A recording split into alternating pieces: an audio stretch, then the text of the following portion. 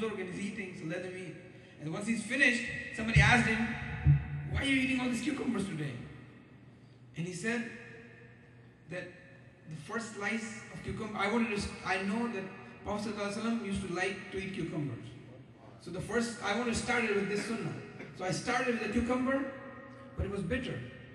And then I said, maybe this was one cucumber which is bitter. So I took one more slice and it was bitter, and then third one, and the fourth one. And so I thought, I ate all of it because, somebody might eat this cucumber, slice of cucumber, and spit it out. And I don't want somebody to spit out something that Prophet ﷺ liked. That's why I ate the whole tray. This is the respect they have. That's why we have in our hearts, we love them. Because they respected the Prophet's sunnah. SubhanAllah.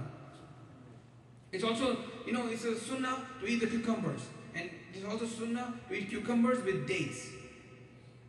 It's also said that if somebody wants to gain weight, he should eat dates and cucumbers together.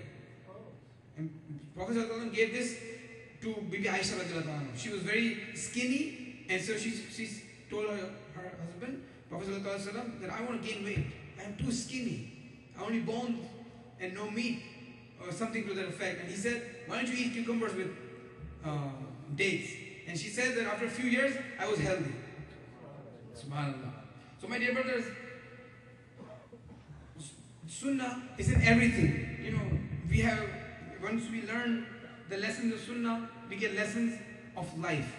How to walk, how to greet people, how to meet people, how to shake their hands, how to hug them. The Sunnah is a very vast subject. And if we protect the Sunnah, it automatically protects our farz.